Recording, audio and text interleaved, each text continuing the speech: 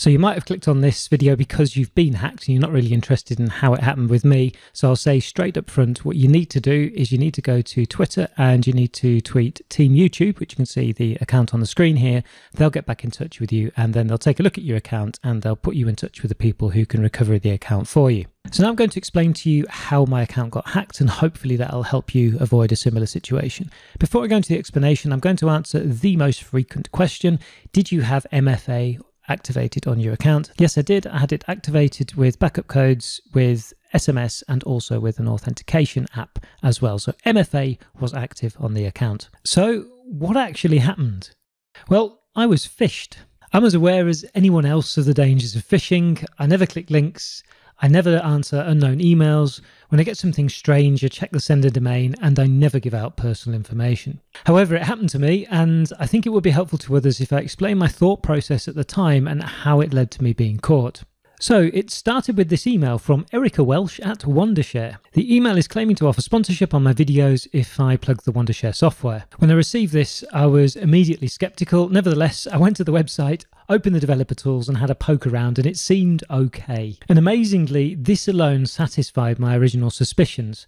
However, my channel is small, I wasn't really interested, but I'm polite most of the time because I'm from the UK, so I answered saying thanks and are they sure they have the right channel? The question there really is, why did I do this? Why did I not do what I normally do, which is at least look at the sender address and realise it's a scam and then delete the email? Well, this is the key question because we're all aware of the danger and potential of scam emails and phishing emails, and I hope by explaining why I did what I did that it can help you in the future. So there are a few reasons. The first one is the email arrived at a perfect time. I was snowed under with work and I was really distracted. Another reason is lately, especially since having the course on Udemy, which has run really, really well, but having that course on Udemy has meant that I've received a lot of emails from people I don't know, and most of them are needing coding help and support, and I'm used to opening emails from unknown senders and also from many countries as well. That brings me to the third point, and that is that the English in the email is perfect in its imperfection.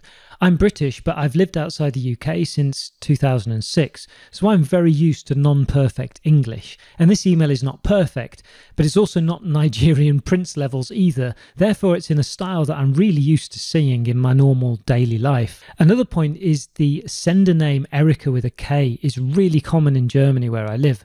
The surname is not German, but through my moving around over the years, I happen to know a few dual nationality families. So the name combination here of sort of a German first name and then a non-German second name was really normal to me. Now, of course, when I see this email, it screams scam, but it's really important for me and hopefully for you to understand the thought process that led me to actually getting scammed. And those are the main points that contributed. A short time later, I received a reply. You can see it here. And I've also opened up the sender address, which you can see is actually not from Wondershare. The email itself contains an offer and a couple of links to view a presentation of the sponsorship package. Again, this screams scam, but as I've explained, I just wasn't paying attention and I clicked the link. It downloaded the file, which was a screensaver file, which is usually a scam, and I know this. Nevertheless, I ran it anyway because, you know, I have multi-factor authentication, so what's the worst that can happen? When I actually ran it, it opened quickly and closed and nothing actually happened. And that was it. Until about 12 hours later. So at 3:59 on the 21st of November, I'm not going to forget this time or date, I received an email on my backup account saying that the YouTube account email had been recovered successfully. And I thought, what? I haven't actually done anything.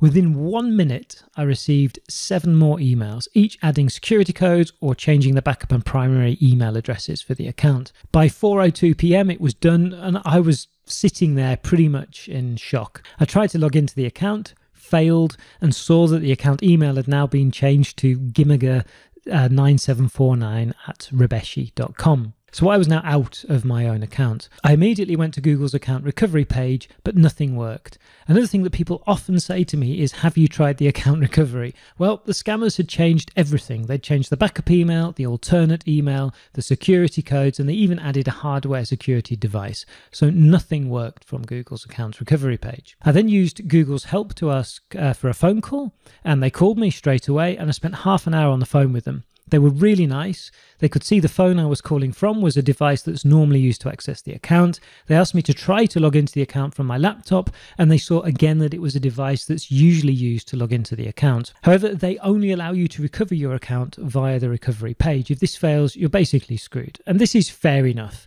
It wouldn't be a good idea if they allowed people to get access to their accounts via a phone call. Then we'd have much bigger security problems than we already have. At this point, I can't express how I felt here, so upset doesn't even come close. It's not just the YouTube channel, there's the Discord server, Twitter, and many other things are linked to that account and that email address. For example, I had to call my bank and close absolutely everything and create new accounts. So I found myself in the situation where a huge portion of my life could be accessed and taken over by someone else, and I can promise you this isn't very nice. After a few hours, the decoration on the channel had changed and scam videos were being uploaded.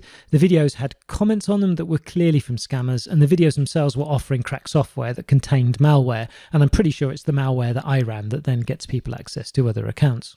So I had a pretty sleepless night. I set up a Discord, a new one in panic, and also set up a new YouTube channel in panic, and then went to the normal Discord and told everybody there what had happened. Luckily, the Discord members are a wonderful bunch of people, and here they really helped me, and they helped a lot. The first thing I did was they reported the videos, and they also reported the channel. And once I got the channel back, I actually saw the results of this. So basically everything in a very short space of time was blocked on the channel, and the scammer couldn't upload anything new after about a day or so. One of the Discord members, I'm not going to name, but you know who you are, then wrote to me privately, and they'd actually had the same experience with a family member who has a big YouTube channel, and they'd also lost their channel and they'd been able to get it back. But instead of contacting Google, what I needed to do was contact YouTube and claim impersonation. So I followed this advice and tried to, on one of the videos on the channel, claim impersonation. I waited a couple of days and I still hadn't heard anything. So then what I did was I wrote to YouTube team on Twitter. This was a kind of a last resort, but I wrote to YouTube team on Twitter, and amazingly 20 minutes later I had an answer. Once I explained to them what had happened, I'd also prepared a PDF document with all sorts of screenshots and things inside, so they had all of the details straight away. They immediately replied, sending me contact for the YouTube team that deals with account hacks. This team then sent me a form to fill in, and this form is not accessible unless they release it for you. So you can find lots of Google searches of people trying to find this form. You don't have access to it unless they release it for you, and they actually send you a specific link that you have to click to then open the form, and when you do, it's actually already pre-filled with most of your details. What you have to do then is fill out a lot of other details. So it asks about your devices, all the locations you can think of that you've logged in from, any IP addresses you know, any access methods that you've previously used for getting into the account, so what you use on your mobile, what you use on your desktop, on your laptop, things like that. A huge amount of information, and here also I prepared them quite a big PDF with screenshots and details of basically everything I could find and everything that had happened during the hack. So I sent this form, and I kid you not, about 1 hour after sending this form, I had an email and they'd already set my account up to be recovered by me. All I had to do was follow the guidelines they sent me, click on a couple of links, and I was able to change everything back and set up everything else as it was. So I cannot say thank you enough to the YouTube team. If anybody from the YouTube team is watching this, please, I'm so grateful. I don't know who you are or where you are. If I did, I would send you something to show my gratitude. But anyway, thank you. So the question is, with multi-factor authentication, how did this hack happen? Because we're often told that MFA is the secure solution to everything. Well, the reality is it isn't. And if you're somebody who programs front ends and back ends with authorization, you'll know how this hack took place. But in case you don't, then I'm going to spend a couple of minutes explaining how the hack took place, because you're probably in for a little bit of a shock. If you think about your mobile or your desktop and you open your email, let's say, or any other app where you have to log in, but let's just say email. If I open my Gmail on my Android phone, it doesn't ask me for my password every single time. Now and then it does, but most of the time it refreshes the email. I was with somebody yesterday discussing these things. It was to do with work. They opened Outlook on their phone, and I pointed out to them, it hasn't asked you for your password. And they replied to me saying, yes, but that's because I'm logged in. And the question is how does the app know it's you? How does it know you're logged in? Well, when you first log in, you get something called a session cookie or a JWT, so a token or something else, but essentially think of it as a key. Okay, so you get something back which is an encrypted key. And this key is used to identify you. If you send this key with your request to the server will know whether that key has come from the server, and it'll also find your details inside there, and it uses that to authorize you. You can only get that key if you log in with your password and your multi-factor authentication. This key, however, has an expiry date. So I think when I looked, YouTube was about 24 hours or so, or something like that. Some keys are much longer expiry date. The reason for the expiry date is if you don't do anything with the application for a long time and then try and use it, it'll send the key, the server will say it's expired, you need to log in again. When you're using the app in the background constantly checks this expiry date, and when it's about to run out, or the key's about to run out, it'll send to the server request to get a new one with a new expiry date, and you don't notice anything happening. What you see is that you're just saying logged in.